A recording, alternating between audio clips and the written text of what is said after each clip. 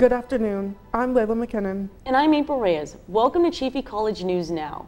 We begin with important changes for students who apply for financial aid. The U.S. Department of Education states it plans to release a new version of the FAFSA application.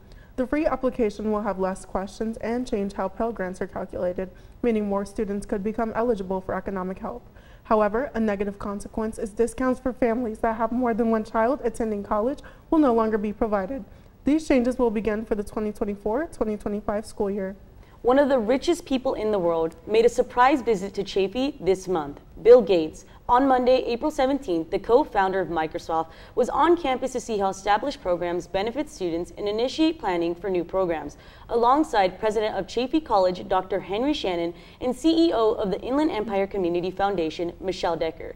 Gates also met with Chaffey College students who are part of the cybersecurity program and observed their presentation.